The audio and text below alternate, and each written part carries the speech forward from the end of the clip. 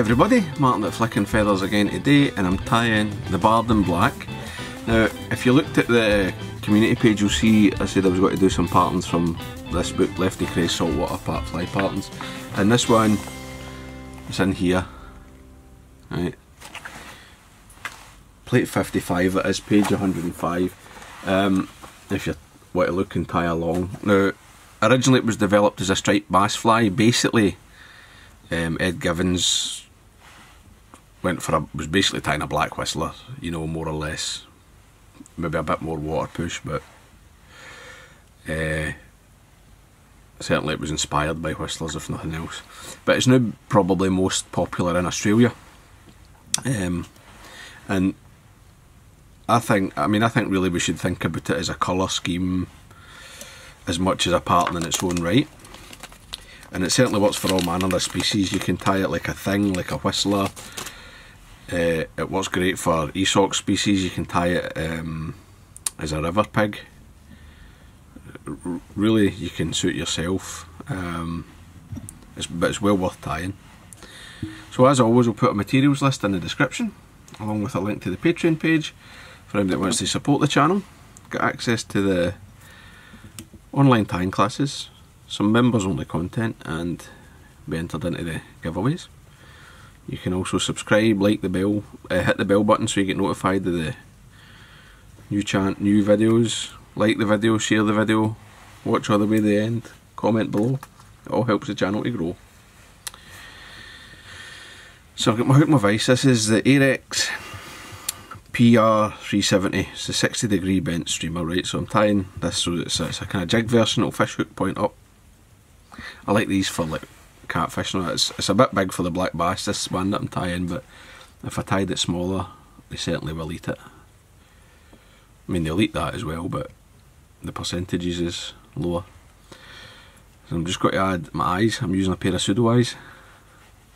But up to you. You can anything from bead chain to tungsten dumbbells and everything between. So I'm just getting these lashed on.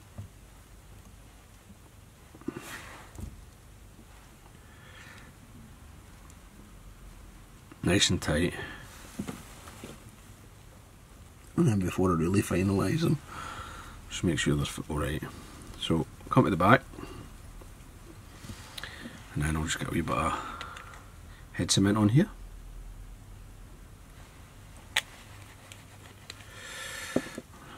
I'm using a flat thread, right? This is actually UTC.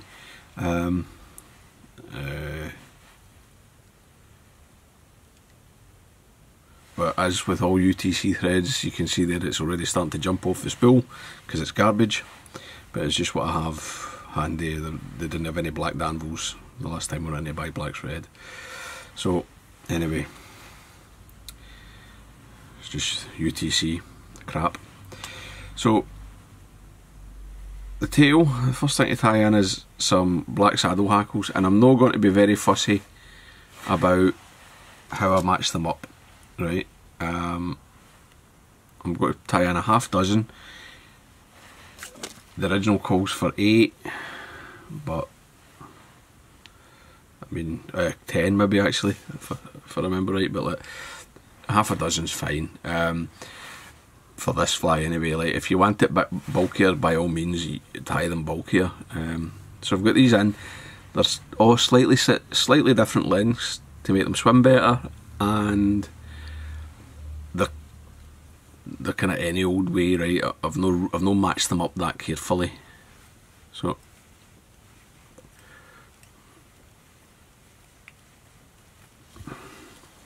get them in, and I'm tying a fly about 6 inches long here, 15 centimetres or thereabouts, maybe slightly less. Aye, there, 14.5. That's fine. So I've got them tied in now. More cement.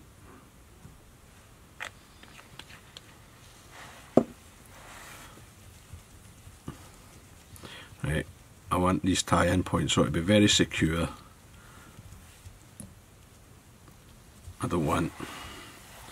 want the fly, I don't want the thread busting. Basically, when this fly dies, what I want is that it's the tail's broken, the feathers are broken, the bucktail's broken, rather than any of the actual tie-in. The material should be breaking. So I'm just coming in, as I like to do when I'm tying dumbbells in and that. Now that I've come down, I've done a bit of tying at the back. I've locked that thread onto the shank. Right. I mean, if you start doing this, you'll notice they never move. Right, they're really on there. It's much more secure than, you know, just a wee drop of super glue.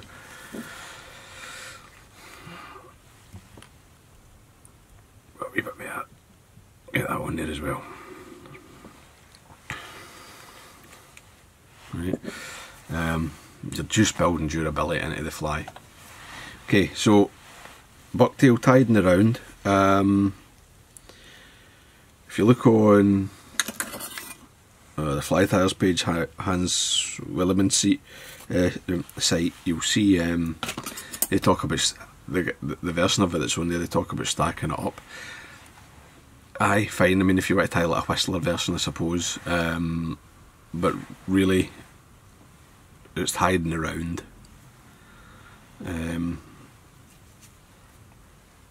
But up to yourself, you tie it how the style you like. I'm going to tie it in the round. I want the bucktail all the way around the shank. I'm going for a fairly slender profile on this one.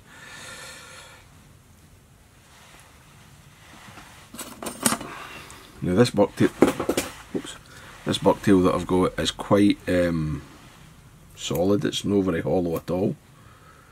It's not really the ideal hair, but it's what I've got in black. It's getting hard to have a good stock of quality bucktail here in Japan at the moment. So I've just put that on. I'm just manipulating it around the shank, and I'm going to, before I really lock anything in, I'll let it spin, because it will spin. Maybe 3 or 4 loose wraps, right? Just let it spin as that tightens up, and just make sure that you don't have too much or too many fibres on one side or the other, right?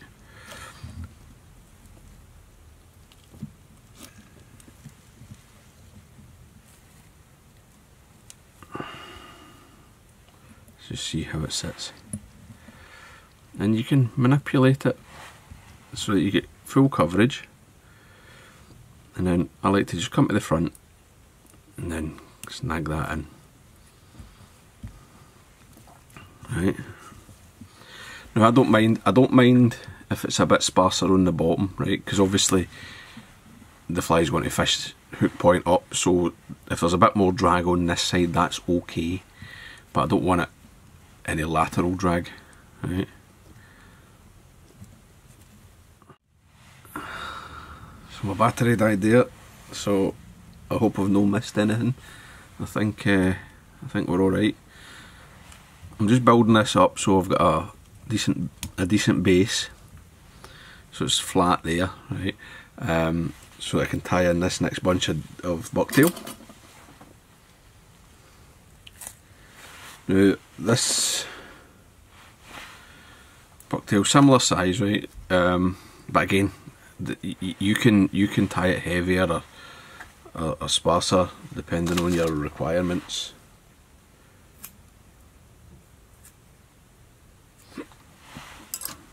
You can even move down to the base of the tail if you need to, right? You get a bit of flare, a bit of bulk. So just pre-trimmed this, so it's basically, the hair's the same length, but that's obviously, so like if I go like that, it's fucking impossible for you to see, but the hair's basically the same length, right, as this stuff, right?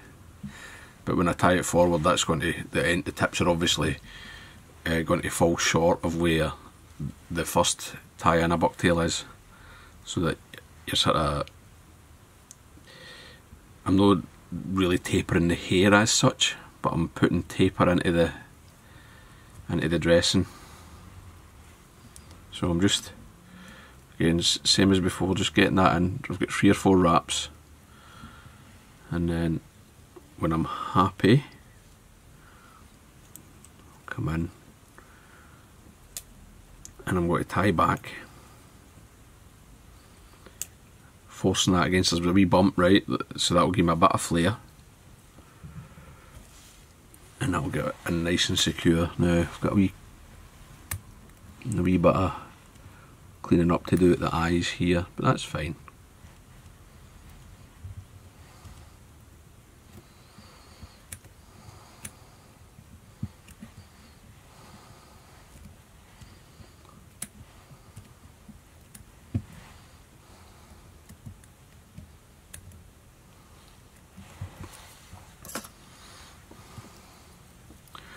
Come right in, get all that protected with thread, and then as before, head cement. Right, do not be shy with your head cement. I'm going to add a bit of flash. This is it's black and blue Sybai sparkle here. It's nice. It's mostly black and kind of like a black silver. With a couple of very, you know, it's like about 5% or so blue, just a wee accent. If you don't want that, don't put it in. It's simple. Or you can use something else. You can put a flash tail on them. So just have that coming back, and I'm just going to fold the ends back. This one's a bit flashier than the other one, but that's okay. I don't mind having, you know, if you can have one that's flashy, one that's no. You look at the water on the day when you turn up, see what you're going to fish. That's fine. Now I'm going to get a couple of webby, like you went Schlappen or something like that. Right? I've got some 2 really webby black hackles here. Oh no. I'm going to tie first the saddles for the side. So I've got kind of a couple of, got 4 here. I'm going to tie them along the sides, and I want them to be different lengths. So I'll tie 2 on my side. Got a long one and a short one, and they can come to nearly the back there.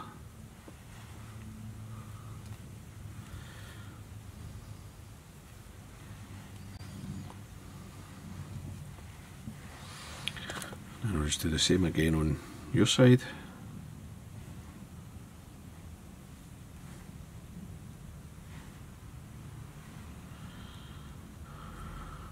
Again, decent distance between the tips so that the hackles really swim. I don't want them like that.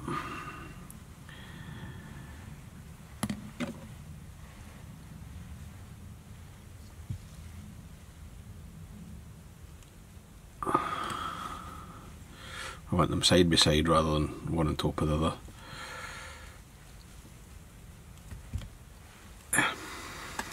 That's nice. I like the look of this.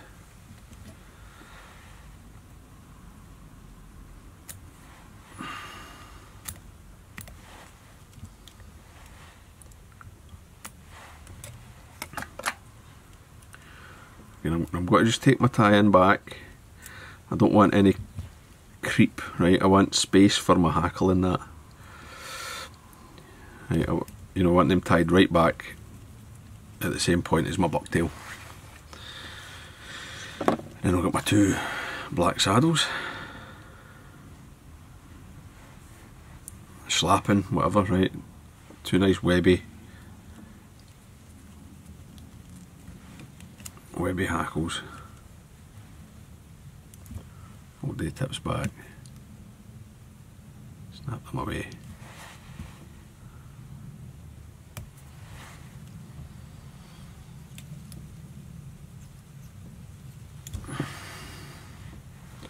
Right, this is the water push, right? I'm going to have a dense collar in front of this bucktail.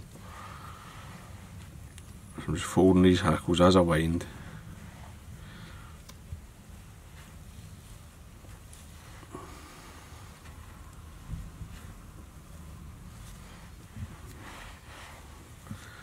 Once you've used all the usable feather, which I have, right, you'll notice that I've stopped there before I've got onto the brittle stem.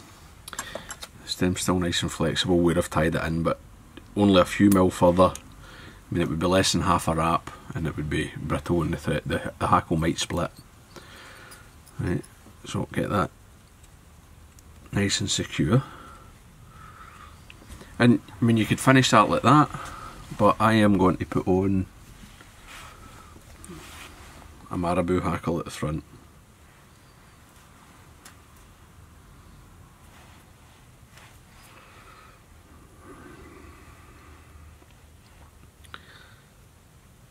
Just for a bit more volume, a bit more movement, but I mean, you don't need to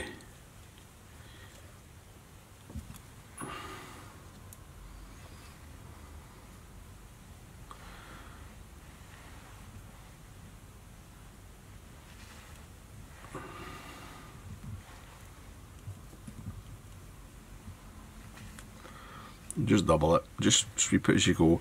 Some folk like to wet them. I don't really like to do that because I feel that I can't sort of envisage where it's going to sit. Right, I like to see what it looks like when it's dry, because that's basically how the fly swims.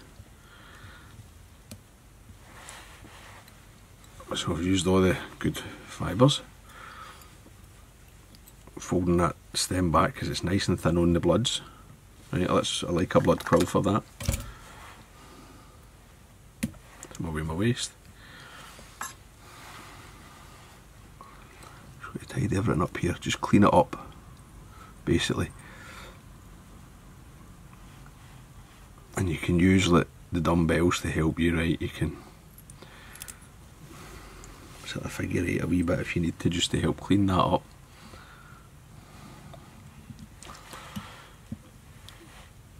Now I don't mind moistening it to get it out of the way, right?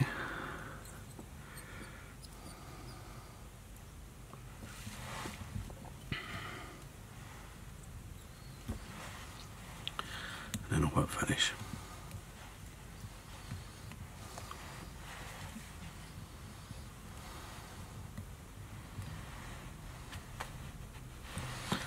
Now I'm going to wet this down before I put any more cement. Just wet my finger because I don't want the marabou to suck any of the cement in, right? So don't get your thread wet, but do wet the marabou.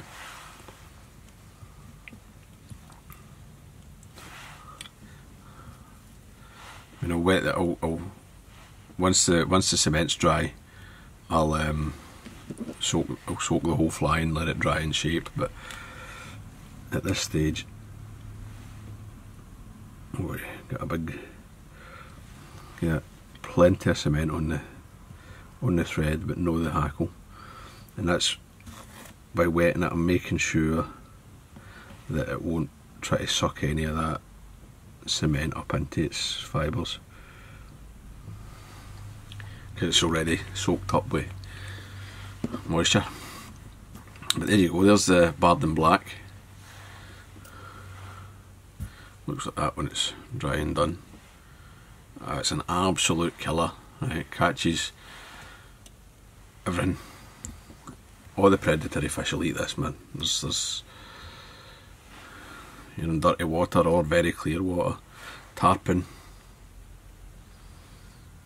striped bass, largemouth black bass, you know, pike, everything. Tice them up. So I hope that was useful, hope you enjoyed it. If you did, remember to give me a thumbs up below, and I'll see you for another one. Take lines, guys, bye.